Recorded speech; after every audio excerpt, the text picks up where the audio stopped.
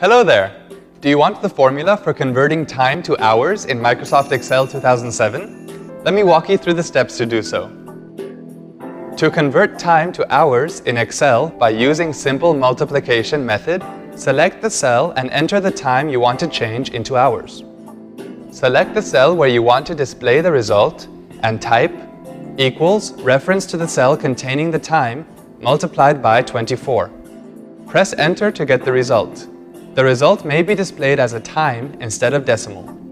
To change it into general format, right-click on the cell and select Format Cells.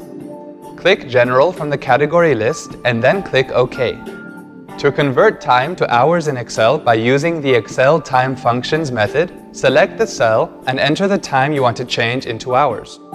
Select the cell where you want to display the result and type equals hour, open parenthesis, reference to the cell containing the time, close parenthesis, plus minute, open parenthesis, reference to the cell containing the time, close parenthesis, / 60 plus second, open parenthesis, reference to the cell containing the time, close parenthesis, / 3600. Press enter to get the result.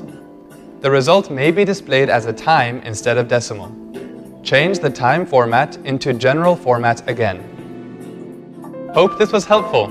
To stay updated with our videos, subscribe to our YouTube channel. Have a good day.